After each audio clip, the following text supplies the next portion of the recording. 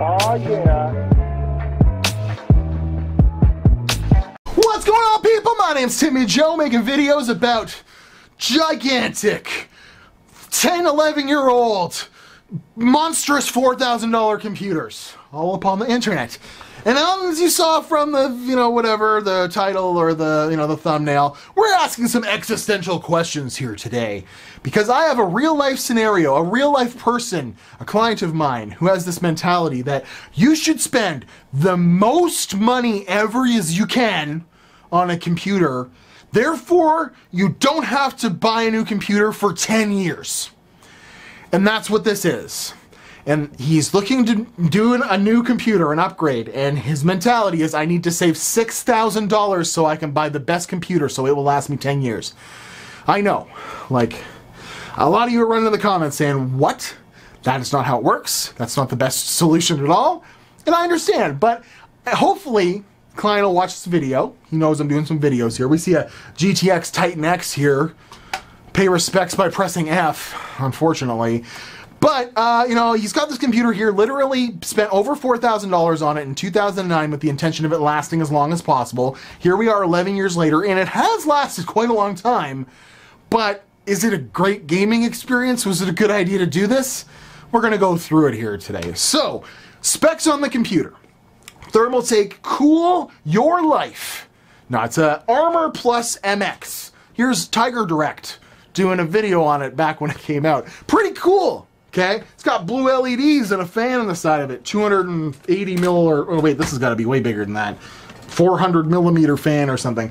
But it's not a fan anymore. It's just lights because the fan clearly, unplug you bastard. The fan clearly hasn't been spinning in years. But when you plug it in, it kind of moves for a second. So it's like, how long has it been trying to spin for? Like years now? 4 or 5 years? That made me laugh. See-through acrylic window, pretty innovative for the time, pretty cool. It's got 1, 2, 3, 4, 5, 6, 7 CD-ROM bays and these cool metal, like aluminum armor covers that protect them because I don't know why. But yeah, a lot of CD-ROM bays, but one of them is a little tray that you can put your USB keys in, which is pretty cool. There's a little tray on top of this case as well to put your tchotch keys. And it doesn't come with the Thermaltake cigarette lighter, the car cigarette lighter, unfortunately. But that is a real thing. There's lots of space for hard drives down here too. You can put 1, 2, 3, 4, 5, 6, 7. And that's about the case. That's the case here. It's a pretty cool case. I thought it was worth putting on camera all by its lonesome. But Antec 850 watt power supply. I don't see an 80 plus rating on it. It's modular. I bet it was very expensive at the time, but I have a feeling it's a reason why the computer is not running the way it should be, or why some of these components no longer function properly. But it is powering the system and working just fine with a supplemental video card in here right now. So I don't have any proof on that, but I would not trust an Antec power supply from 10 years ago. No, I would not. But then we get into some actual meat and potatoes of this thing. It's 2009, you want the best. Well, X58, right? But then you're like, why is there 4 DIMMs in there? I thought maybe this is a P55 motherboard because he said i7. No, it's an Intel motherboard, and here's the model number. It's like, I don't know, DX58SO or something like that. Anyways, it has 4 DIMM slots even though it's triple channel. So it's got 1, 2, 3 for triple channel, and then an extra one for whatever. Originally came with 6 gigs of RAM, some green PCB RAM. It's been upgraded. So this whole philosophy of not upgrading or not buying a new computer for 10 years already had to change something. I don't know if this RAM died or not, but he then goes and buys 4 DIMMs in here, totaling 8 gigs of DDR3, and it's running at some ridiculously low speed, so it's not even set right in the BIOS. It's like running at like 1000 megahertz, 1066 or 1033 or whatever it is. So 8 gigs of RAM running at a ridiculously low speed. It's got a i7-940 in it, so quad core, and yes, there was Extreme Edition 6-core processors at the time, but those were like half the budget of this computer, even though this computer's budget was like $4,000, especially here in Canada. So, you get the quad-core with hyper-threading at the time. That would have been pretty, high-end. It's got a 3 gigahertz base clock or boost clock on it or whatever, 3 gigahertz. And then it's got the stock Intel heatsink on it. So like when I first saw this, thinking maybe it was an older one, I knew it was X58 just based on how big that stock heatsink is. And it's just barely enough to cool this system. And then as soon as your thermal paste starts going bad, things start going south real fast, and we will talk about that. But rest of the features of the motherboard, it's got a sound card, but he does have a gamer sound card in there. So that's something. I think it's a Creative Labs too. But it's got a chipset fan on it with a blue LED. Look at that thing. That thing is monstrous. So pretty cool motherboard, pretty cool CPU. You could, and I know a lot of you are rushing out there, well, if you want some extra power, put a Xeon in there with 6 cores. We could do that, I guess. But I think it's time to throw the baby out with the bathwater, as we'll talk about. So then, the last thing to talk about, hard drives. He had an original spinny drive in there, but did an upgrade. Because things change in 10 years, it has an SSD, it has like an 850 EVO Samsung in it, and a 2 terabyte drive for his games, so nothing crazy there. But then you want to talk graphics cards, well, you see the Titan there. We'll talk about that in a second. But it came originally in 2009, he bought it from this boutique computer store in my hometown that's still there. I haven't seen them build computers in a long time. I think they just do a lot of IT service, but they're still around. And they sold him this computer for over $4,000, and they sold him on the GTX 295. $500 graphics card, highest end at the time. This is literally 2 graphics cards sandwiched together with a heatsink in the middle. Literally, I've done a video on it. There are 2 PCBs in here connected by a little thing and by some ribbons and stuff like that. And this is a silly purchase at the time, in my opinion, because SLI, you have to know what SLI is, and I'm pretty sure based on the knowledge that this guy has, he probably didn't really grasp it and wasn't getting the most out of this graphics card. Buying a 290 at the time would have made way more sense, or a 280, yeah. So I don't know what's going on with that, but here's his graphics card, and we notice he upgraded. So this $4,000 10 years ago didn't work as it was, because this thing doesn't even have DirectX 11 support. So it's definitely not going to work too much for today, but he went and for another probably $1,000 5 years ago, added another $1,000 to the total of the system and bought a Titan X, a Maxwell. It's basically a GTX 980 Ti that has 11 gigs of VRAM. And this thing was why I wanted to do this work for this guy. I really wanted to do a video on this, and he was telling me this thing I think is gone, but based on his knowledge of stuff, I was like, I bet I could get it working. Unfortunately, it was the first thing I checked. I put it in my GPU test bench. It starts up and works sometimes, other times it doesn't. Black screen. So I've played around with a lot of stuff, you know, bumped the voltage up on it, and all of a sudden it started working a hell of a lot better. I even got some Firestrike stress tests out of it and ran some Time Spy. Here, I'll put them up on the screen. And some, you know, and actually got some numbers out of this thing. Not very great numbers, probably because the thermal paste on this was original and it was full of dust and it was not working right. But I thought I had it fixed. I even took it apart, gave it a brake cleaner bath, gotten all the dust out of it, hoping and praying that maybe some dust was causing the issue. It never is.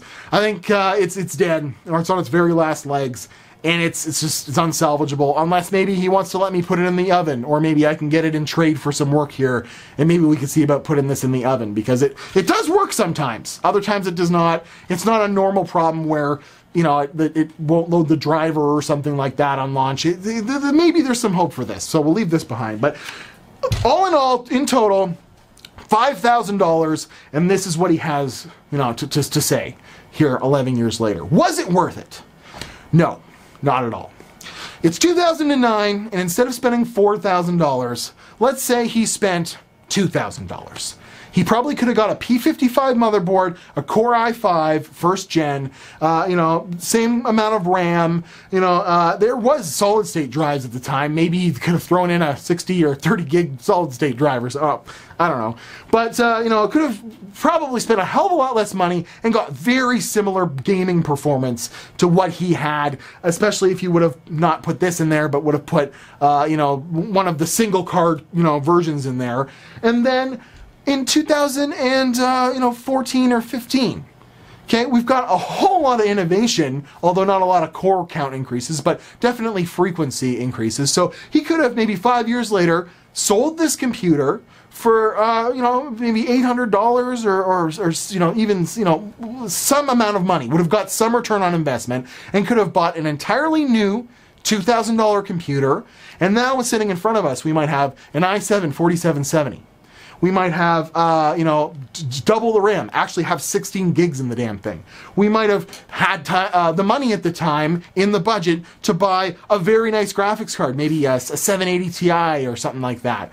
And we'd be here with a much more updated sellable system. Like, are you going to sell this for much money as it sits? Like, in my opinion, with some sort of like, I've got a 970 in here right now just because he might buy this off of me to get a couple, like, you know, more months off of this computer or whatever. I don't know what he's doing yet, but you know, you could fire a graphics card on this and maybe sell it for $500-600. Yeah, it's got some cool components. Maybe you could sell this motherboard on eBay for more, you know, for a premium or something like that. But ultimately, this is some pretty low-end spec, and I wouldn't put this in a Craigslist ad as a high-end computer anymore. It's definitely not, especially with the i7 that's in here. It gets 447 in Cinebench. Oh, and side note, when it showed up here, this thermal paste was original. It was 11 years old, I'm pretty sure. And it was absolutely like dust. And when you ran Cinebench, it would get about 280 points, and the CPU would go to 100 degrees and throttle down to 2 gigahertz. So another problem with him buying the 10-year thing is he didn't do any maintenance. So what I akin this to is it's like he went and bought the best sports car he could in 1980, hoping it would last his lifetime. And here we are in 2020, and yeah, his Monte Carlo, some sports car from the 80s, looks kind of cool. It still makes some noise, but it's tired. Is it worth fixing if the power steering rack's leaking, if the you know, the exhaust is leaking, if the engine oil hasn't been changed in years and the engine is tired? And you could go and make a list of all the things to get this car just running, and it would still be worth more than the computer or the car is worth. It's like that. It's like I'm the mechanic and I'm telling you it's time to bring this thing to the junkyard. And I you know, it pretty much is if you want to do any normal gaming on it. Sort of. So let's apply that mentality to now. You want to spend, he said $6,000 is his budget. That could get you a pretty damn good computer.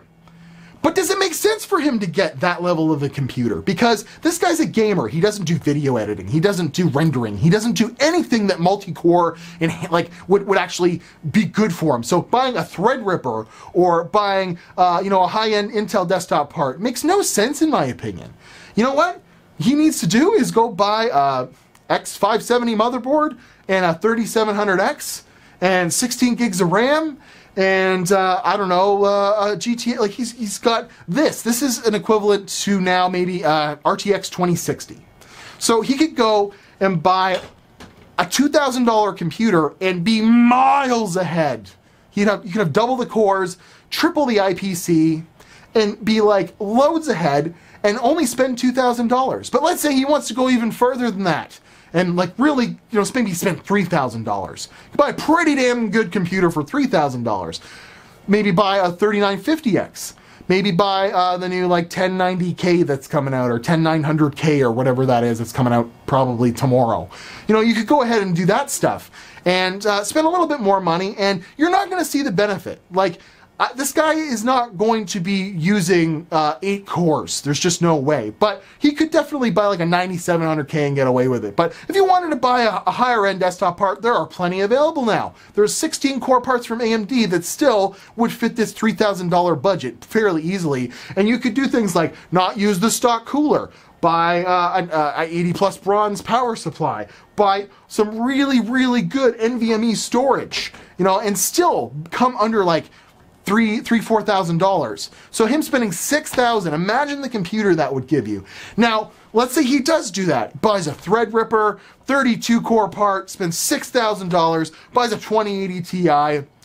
In 10 years, do you really think those are going to be worthwhile parts to have? I don't know what the future holds. All I know is that in 5 years, I gotta guarantee you something's gonna change, and I would personally rather have spent half the money and down the line have the extra money for the new investment in the brand new thing that just came out. Because you gotta know that in 10 years, the way things have been going, you're gonna want a better computer. But maybe I'm wrong, because we are kind of hitting ahead with how many cores can go in a system, you know, like, but imagine you would have done this a couple of years ago, right? like, right now is a really weird time. If he had went and bought, like, let's say his timeline was a little offset and he was going to buy the new computer every 10 years in 2017, and he went out and bought the first gen Threadripper for as much money as those were, or, you know, an X299 18 core part or whatever. I don't know, that wasn't out yet. But, and then now you're thinking like 3 years later, there's 32 core parts coming out. There's 64 core parts coming out. There's way higher clock speed, way better IPC with the new Ryzen.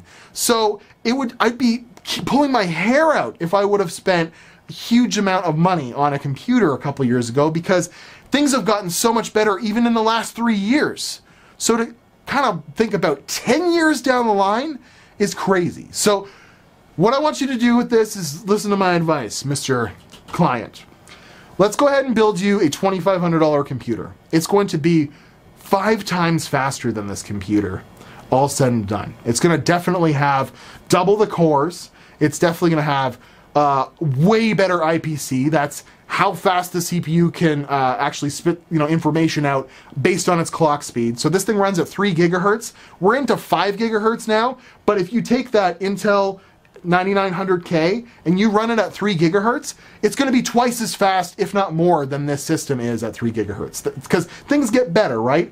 And AMD's doing that at an even higher pace. So let's do a $2,500 computer for you right now, and then come see me in 5 years and shake my hand, because obviously we'll have a cure for the coronavirus by then, a vaccine, and we'll actually be able to do that and say, Timmy Joe, thank you. We spent $2,500 and I had another $1,000 to go and buy something cool for my life. Here we are 5 years later. I got another $3,000 saved, and we have supercomputers. We have, I don't know, platinum computers. We have, what's the computer that's like the quantum computers. We have quantum computers now. Zen Quantum came out. Thank you, 5 years later. We can go and buy that amazing thing so we can play real life VR games with like life graphics, and you know, you can't even tell anymore, you know. 5 years is going to be pretty crazy. So that's the whole deal with this. This is a long video. I've been doing a lot of ranting, but unfortunately I couldn't save the Titan, or at least I don't think I could. Maybe we'll see this in another video where I try a little harder. But this computer, lasting 10 years for the guy, great. And yes, with a little bit of TLC here, a little bit of actual maintenance, and a new video card, he could still game on this. I mean, the games that he's looking to play, you know, if I go and check his desktop, he's got Remnant, Day of Defeat Source, Final Fantasy, Mass Effect Andromeda, Unreal Tournament 3, Left 4 Dead. There's a lot of games on here that probably run just fine on this system. But man, a lot of cool games have come out recently, and I can build you a $2,500 computer. You want to go even crazier, $3,000 computer that will blow your mind, because the LEDs in it won't just be blue. They'll be every color of the rainbow. I'm at Watch Timmy Joe, Instagram and Twitter. Have you ever bought a computer with the intention of it lasting 10 years? What's the most amount of money you spent on the computer? And what kind of disappointment did you have when a year or two later it was completely obsolete? I would love to know. But as far as this thing goes, I thought this was an awesome little time capsule of 11 years ago. And with this kind of mentality of the 10-year computer, and you know, with Moore's Law the way it is, with computing, you know, going so crazy lately with cores and stuff like that, I thought this was an excellent time to look back on kind of ass backwards philosophy on how to go about computers. And I will also say to my client, it's worth it every couple of years to blow the dust out of it and to change the thermal paste. And if you don't know how to do that, call me and I'll do it for you for a very nominal fee. I'll see you guys in another video. Thank you very much. Press F to pay your respects to the Titan X. Hopefully we can find one someday to do a review on, because a 980 Ti with a bunch of VRAM sounds like a lot of fun to me. So I'll see you guys in another video. Obligatory fan spin at the camera.